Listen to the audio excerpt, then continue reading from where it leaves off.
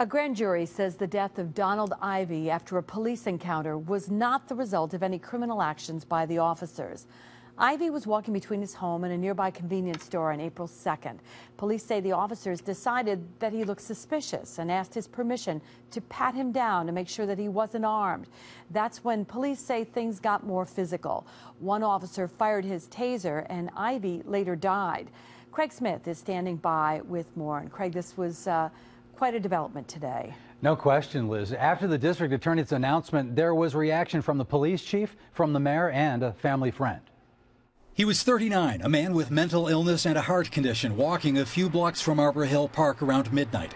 The DA made public 15 pages detailing what his office dug up for the grand jury. A family friend says they want more. We don't believe that that's the end of the story.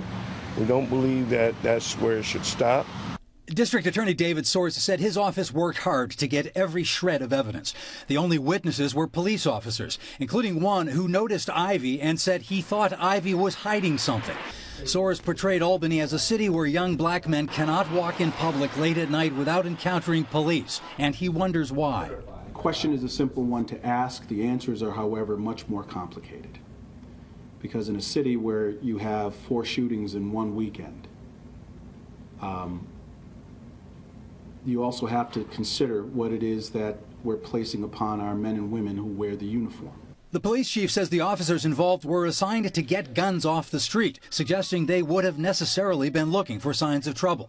He says Ivy allowed an officer to pat him down, but then got physical, prompting that officer to fire his taser, which sent Ivy running. Police caught him about 100 yards away. A few minutes later, he was shackled and unresponsive. They were well within our policies. They were well within the rights that they have as police officers within the state of New York. They did not violate any policies. They did not violate any laws.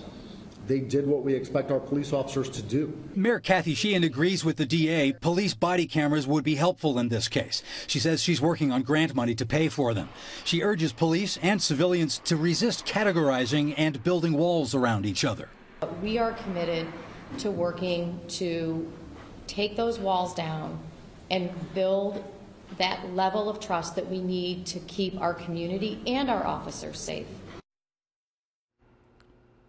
The DA says, according to the person who conducted the autopsy, Ivy died from a heart attack, not from the taser.